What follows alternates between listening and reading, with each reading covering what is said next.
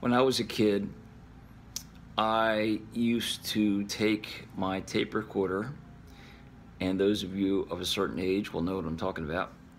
I would find my tape recorder, my cassette tape, and I would create these characters. I would actually create like shows, almost like today's version of podcasts. And I would create these characters, different personalities, and I would actually interview these personalities. And I didn't realize at the time, but what I was doing was I was creating this world, this kind of inner world. Actually, the inner world was coming out of me. And it wasn't until about a year and a half ago, about a year and a half ago, that I started allowing, again, these ideas to start flowing out of me.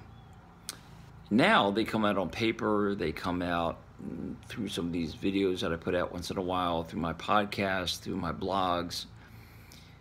And I must say, there is an incredible freedom that has come from my allowing this part of myself out of me.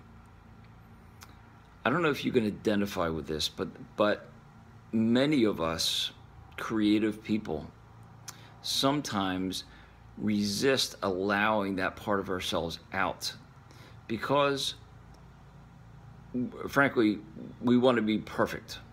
Let's get real. We don't want to be seen as vulnerable or flawed in some way.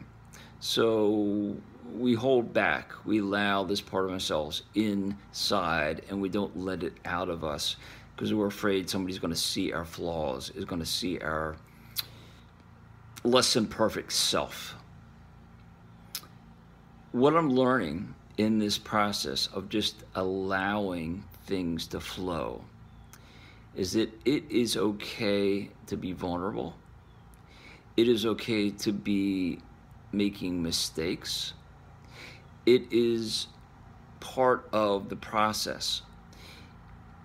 Ask any creative person, any genius writer like Hemingway or anybody, a genius musician you can think of.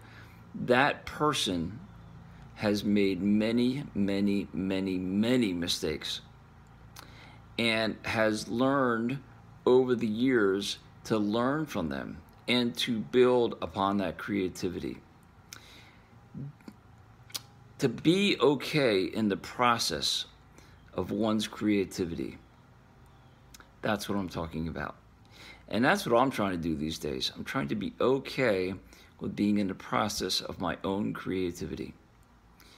Not to be so concerned with the result down the road, down the line, what's going to happen down the line. I've been in this process of writing a book for the last year and a half, as many of you know. And I'm getting to the ending stages of that, which is unbelievably exciting to me. I have a team of people who have guided me and cared for me through this process. And what I'm learning through this is that it's about the process. It's not about the end result. God willing, there'll be more writings and books after this one. God willing. We'll see what happens. I certainly am going to keep writing. I am going to keep writing, no matter what happens with this current project. There will be more after this. That's why I try to blog on a regular basis and write and do podcasts on a regular basis, because it's about the process, not the end result. So part of the reason I'm sending this out today, because I want to encourage you that if you're in the process of a project, or you're thinking of starting a project, you're thinking of doing something that maybe you've been holding back on for a long time, maybe something that you were waiting until you had all the facts, or waiting until you had it all together, so to speak, quote unquote, had it all together, whatever that means. In order to do this thing, I would encourage you, just do it. today, find some little thing that you can do towards this dream, towards this project, and to learn to be okay in the process and not worry about the end result. It's sort of like doing the work and letting go of the outcome. It's such a powerful thing. So I hope this message encourages you today. I certainly am learning so much about myself recently in allowing this part of my creativity, this creative self that has always been in me, out of me.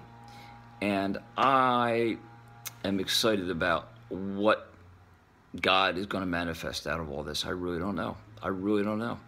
And it's not about the result. It's about the process. And the process itself is so enriching to me because I'm learning so much about myself.